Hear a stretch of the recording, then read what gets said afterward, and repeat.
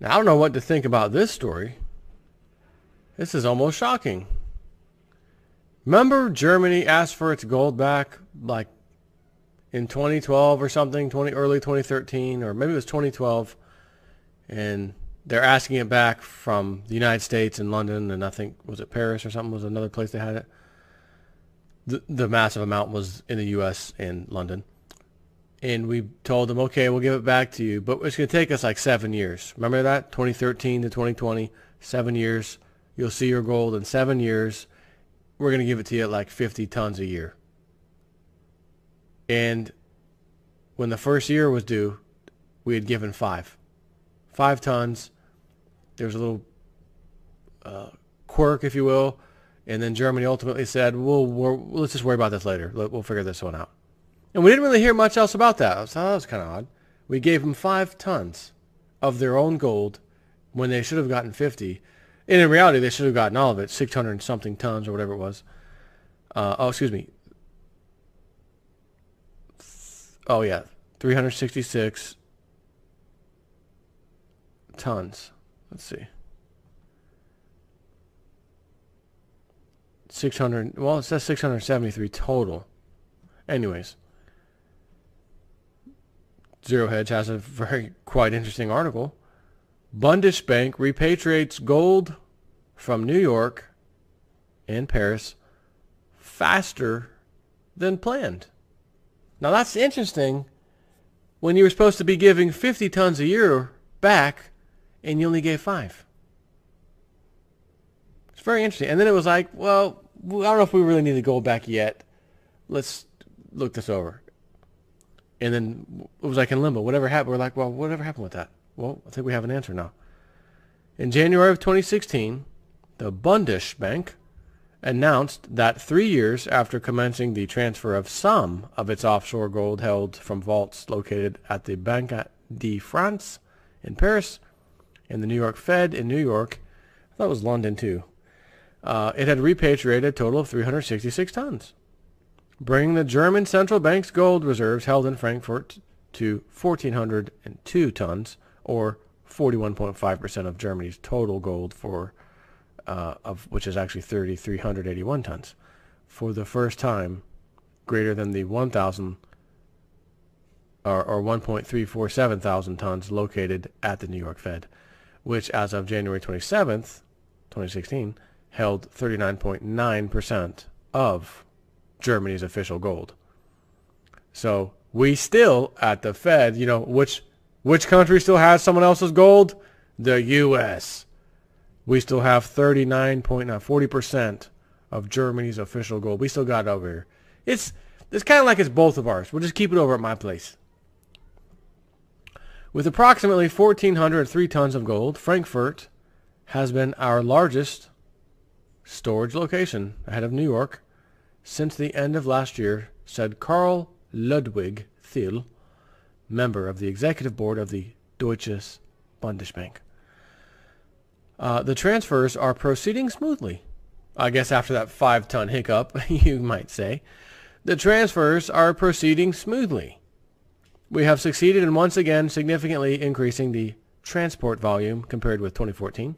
This means that operations are running very much according to schedule, he said last January.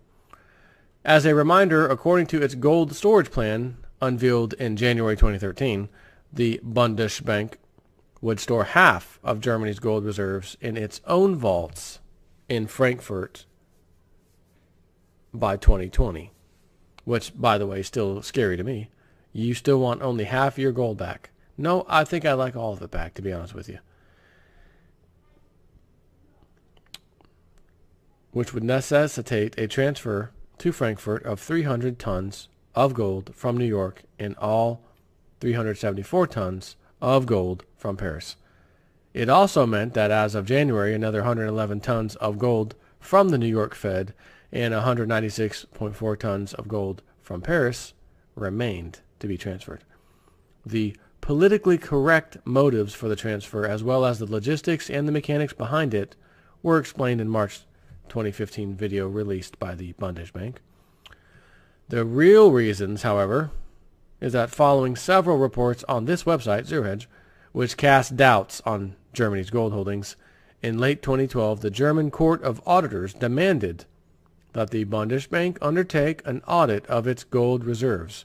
Specifically, the court wanted to ensure that the nearly 3,400 tons of gold, of which more than 2,000 tons held offshore, is in fact in existence, because stocks have never been checked for authenticity and weight. Never. You're going to hold my gold, and you're just going to... I'll pick up the phone every now and then and ask, is my gold still there? Sure is. I'm looking at it right now. Okay, thanks. Appreciate that. Not even that. No authenticity or weight. We never just... We've told it's there. That's all we care about. The move to repatriate was only accelerate. Maybe they meant accelerated, following rumors that much of the offshore held gold might have been rehypothecated. You know, we needed that gold and used it somewhere else, and will not be there anymore. That it might have been melted down, leased, or sold. Ironically, at the time, Bundesbank board member Karl Ludwig Thiel told the Handelsblatt that these moves were a trust-building measure, and he tried vigorously to put the rumors about the missing gold to rest. Of course, repatriating your gold from foreign central banks is precisely the opposite of a demonstration of confidence. One might even argue, by the way, how long ago was it that we were at war with you? Not all that long ago. World war, mind you, not just a little war skirmish, a world war in which you were the enemy, Germany, according to our history books anyways, and we were your enemy. Now we're best of friends. We're going to hold your gold for you. Again, we'll just keep it over at my place. It's like it's both of ours. We'll just keep it at my spot, my house. What made matters worse is that at the end of 2013, the Bundesbank announced it had managed to repatriate only 37 tons of the total 700 tons scheduled for redemption, further spooking the local population and suggesting that conspiracy theories that the gold was missing were in fact accurate. As a result, following blowback from both the media and the public, the Bundesbank accelerated its activity and repatriated 120 tons in 2014 and then another 210 in 2015, implying that the Bundesbank's faith in its foreign central bank peers had declined in inverse proportion to the following accelerated redemption schedule as of January 2016. And it says, to be transferred by 2020, from Paris, 373 tons, and from New York, 300 tons. Total, 673 tons. And so far, 2013, 14, and 15, they've managed to get about half of that. So the rest of it still needs to be transferred according to this chart. Almost 1 year later, last Friday, Germany's Bild reported that in 2016, the Bundesbank has repatriated more of its gold than planned, as it moves toward relocating half of the world's second largest reserve at home. So I asked then, and I'll ask now, why all of a sudden do you want your gold back? Why did Hugo Chavez want his gold back? Why did some other countries also step up and say, we want our gold back? And Germany is, at least on paper, the number 2 largest holder of gold behind the United States. We are the largest, allegedly, followed third place by the IMF, which is shocking, isn't it?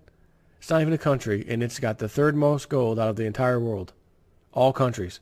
IMF's number 3. Seems to me like them countries know what's coming in the future. Our currencies must be backed by gold. We must have some kind of fiscal responsibilities in actually budgeting a budget, following through a budget. And we must not get out of debt or get into debt out of control, because right now the worldwide debt to GDP ratio is somewhere between 2 and 3 times. So the debt is somewhere between 2 and 3 times that of GDP. How is it even possible to have a debt greater than the entire world's gross domestic product. It's not even possible. How do you get into that kind of debt without even having the money? The money has to exist first, doesn't it? Well, no, it doesn't. It's just accounting entries on the books of the central banks. So, in fact, we can create debt before the GDP is even there. And that's exactly what we've done across the world, not just in the U.S. Every single country is in the same boat. Fiat, unbacked currency, backed by nothing. And we've all printed to hell and back, bailed out our banks, everything else, just created this enormous amount of debt.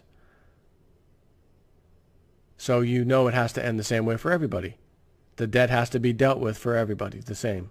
And the solution's going to be gold, precious metals, backed currencies of the future. The fact that Germany has already started repatriating, and they're number 2 on the list of most gold held, and they're trying to get this done by 2020. Next year's 2017. We're getting close. Again, it seems to me like they already, of course they know in advance, and they're going to have, for the new rules and regulations that will be coming out for the new currency or currencies worldwide, is that all member countries, you got your gold, you're going to have to hang on to your own gold. You can't have your gold in someone else's vault, because we need to find out where your dollar stands against the rest of the world's dollars.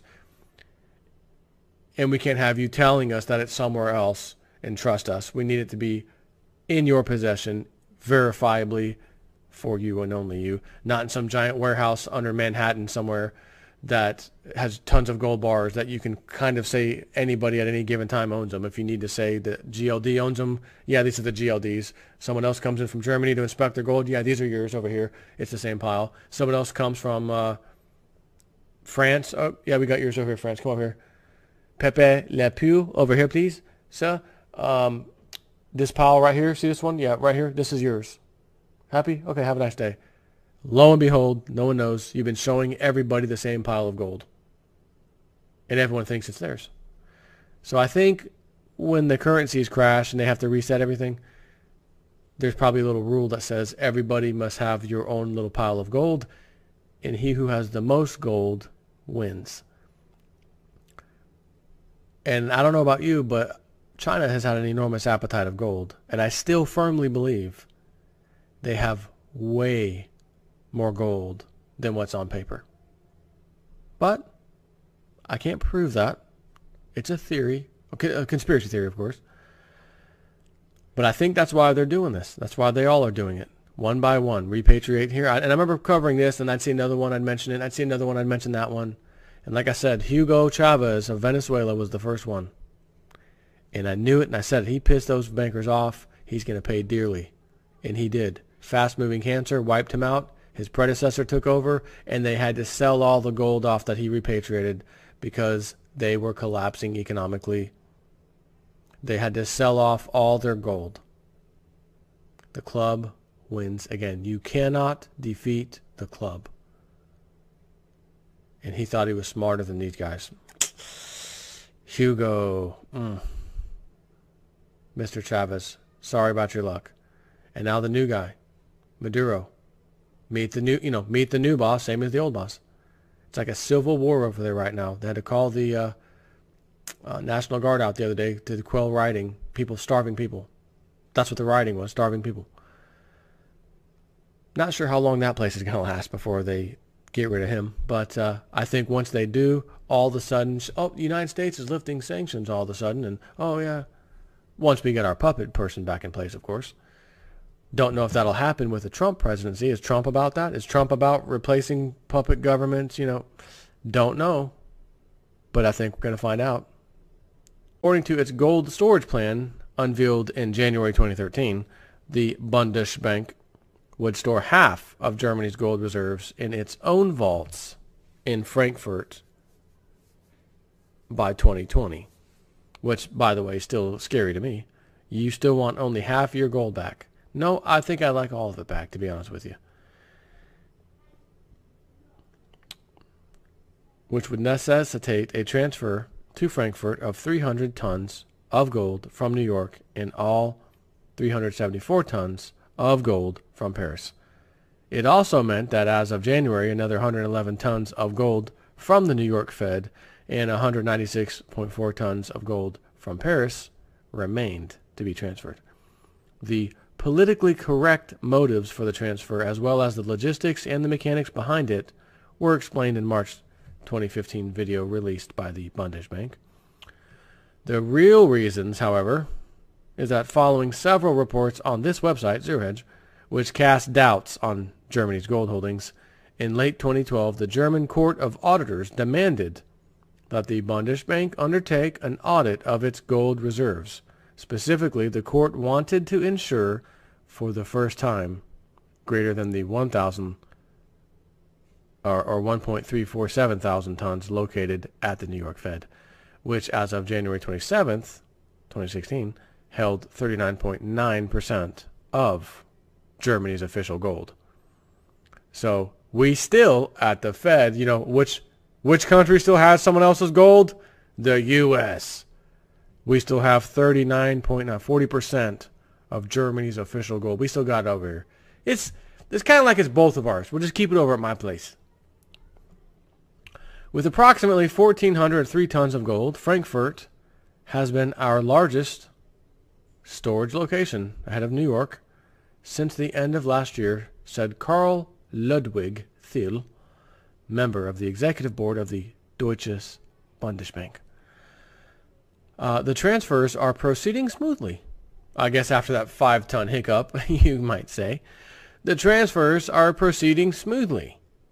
We have succeeded in once again significantly increasing the transport volume compared with 2014. This means that operations are running very much according to schedule, he said last January. As a reminder, that the nearly 3,400 tons of gold, of which more than 2,000 tons held offshore, is in fact in existence because stocks have never been checked for authenticity and weight. Never. You're going to hold my gold, and you're just going to... I'll pick up the phone every now and then and ask, is my gold still there? Sure is. I'm looking at it right now. Okay, thanks. Appreciate that. Not even that. No authenticity or weight. We never just... We've been told it's there. That's all we care about. The move to repatriate was only accelerate. Maybe they meant accelerated following rumors that much of the offshore held gold might have been rehypothecated. You know, we needed that gold and used it somewhere else. And will not be there anymore. That it might have been melted down, leased, or sold. Ironically, at the time, Bundesbank board member Karl Ludwig Thiel told the Handelsblatt that these moves were a trust-building measure, and he tried vigorously to put the rumors about the missing gold to rest. 600, well, it says 673 total. Anyways, Zero Hedge has a quite interesting article. Bundesbank repatriates gold from New York and Paris faster than planned. Now that's interesting when you were supposed to be giving 50 tons a year back and you only gave 5. It's very interesting. And then it was like, well, I don't know if we really need the gold back yet. Let's look this over. And then it was like in limbo. Whatever happened? We're like, well, whatever happened with that? Well, I think we have an answer now. In January of 2016, the Bundesbank announced that 3 years after commencing the transfer of some of its offshore gold held from vaults located at the Banque de France in Paris and the New York Fed in New York, I thought it was London too, it had repatriated a total of 366 tons, bringing the German central bank's gold reserves held in Frankfurt to 1,402 tons, or 41.5% of Germany's total gold, of which is actually 3,381 tons. Now, I don't know what to think about this story.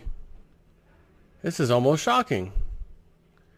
Remember Germany asked for its gold back like in 2012 or something, early 2013, or maybe it was 2012, and they're asking it back from the United States and London, and I think, was it Paris or something, was another place they had it? The massive amount was in the U.S. and London. And we told them, okay, we'll give it back to you, but it's going to take us like 7 years. Remember that? 2013 to 2020, 7 years. You'll see your gold in 7 years. We're going to give it to you at like 50 tons a year. And when the first year was due, we had given 5 tons. There was a little quirk, if you will. And then Germany ultimately said, let's just worry about this later. We'll figure this one out. And we didn't really hear much else about that. So that was kind of odd. We gave them 5 tons of their own gold when they should have gotten 50. And in reality, they should have gotten all of it, 600 and something tons or whatever it was. Excuse me. Oh, yeah, 366 tons. Let's see.